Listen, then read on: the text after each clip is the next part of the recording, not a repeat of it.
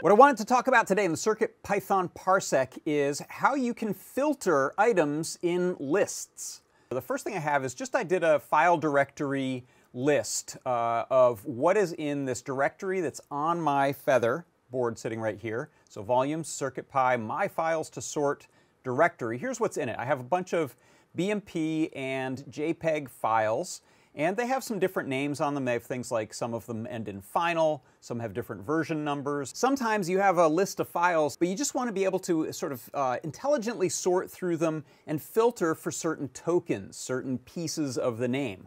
So in this example, what I'm doing is I'm saying, just show me things that are JPEG files and just the ones that have that underscore final. So maybe we have a bunch of files on here, but we're only going to do things with the ones that are named final and that happen to be JPEG. Now I can go and change this here. I'm going to say, just show me BMP files, and I'll resave that. And you can see here I'm getting actually two lists. One is just list out all the BMP files, so it has filtered out all the ones ending in .jpeg. And then I have, you know what, give me the ones that actually have that word final in them. And this is this list here at the bottom. I could change that and say I only want to see V1s or V2s or any name token.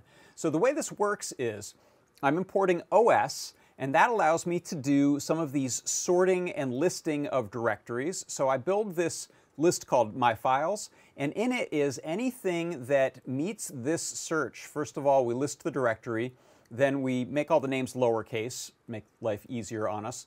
And then we're doing our first filter here, which is if the file name ends with, and then it has to be dot and my suffix, in this case BMP, and it doesn't start with a dot, because sometimes we get these dot files, so I don't want any of those. So that's what prints my first list out.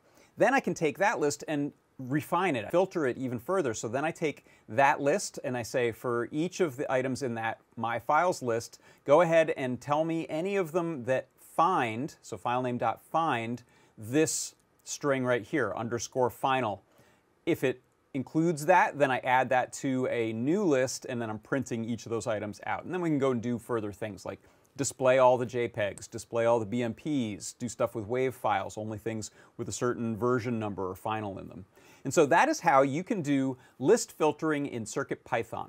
And that is your CircuitPython Parsec.